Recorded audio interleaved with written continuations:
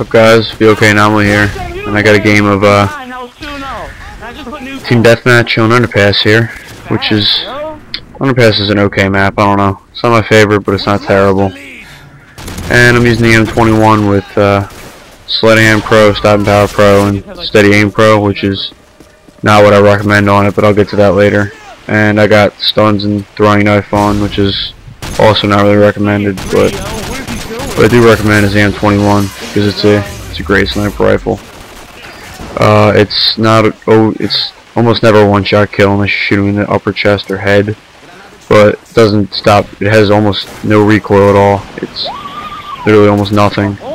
So if you have a good trigger finger, you can just shoot as fast as you can pull the trigger, and you get pretty easy kills, and it's pretty forgiving. So if you miss the first shot, you're not in trouble, which is commonly a problem with me because I don't have the greatest aim in the world. But I got Sleight of Hand, Stopping Power, and Steady Aim on because this game, someone was telling me that the M21 is really good, and there was like 10 seconds left until the lobby started. So I just stuck this on my intervention class, which, you know, is my quickscoping class pretty much. So, and I didn't really know anything about this gun, so I recommend it probably. Well, Stopping Power is unnecessary because of the way the damage multipliers are. It only helps with shots to the lower chest or something, which is pretty unnecessary. If you have a good trigger finger, you just shoot really fast. And it's just I'd recommend anything. Lightweight's good. With Sleight of Hand, I don't know, it feels good. No real reason. I don't know. Cold Blood is good for that, you know, a little sneakiness. And then Hardline's also good if you want to get your kill streaks easier, because if you go 5.7.11 or 5.7.9 with Hardline, it's insanely easy to get your Predator Missile, which pretty much guarantees your next 2 kill streaks. The first perk, you can use Sleight of Hand. It's still pretty good. You can scope in faster, and you run out of bullets pretty fast in this gun, so it's nice for reloading. But, you also run out of ammo pretty fast too. As you see, I run out of ammo in the streak I get next. Scavenger would help me out there. Again, I'm about to run out of ammo right now.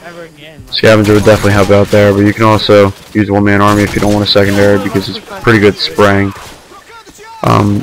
Pretty much any first perk. I mean, you know, Marathon's good too because it's a sniper rifle, so it has 100% movement capabilities, and you know, whatever you want. You know, third perks, it's no different than any sniper rifle in that respect. You can put on a, you know, Steady Aim if you feel like, although I wouldn't really recommend it. I mean, it's only good for spraying. You know, it's not like you're going to be doing any Zergras 720 triple no scope across the map wall bangs with this thing.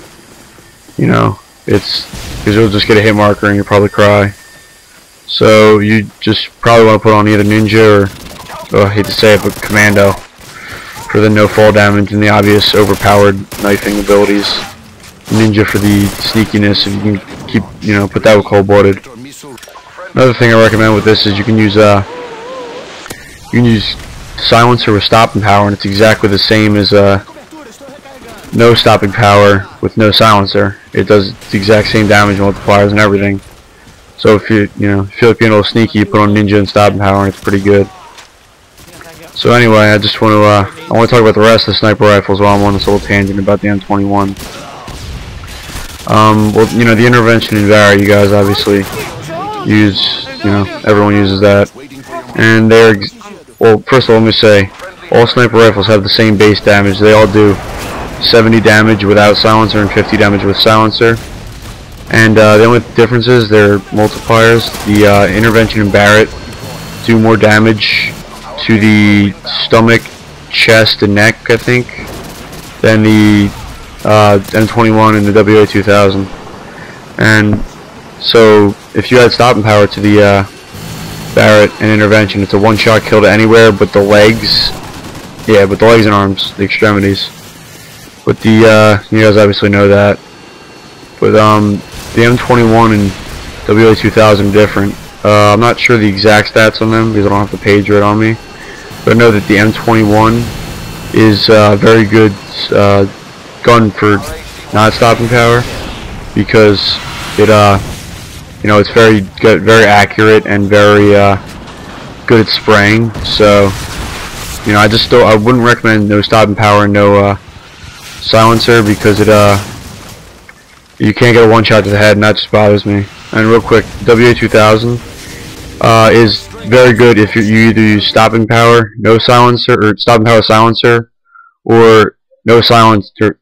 Can't silencer, stopping power. All right, you got my point. See you guys later.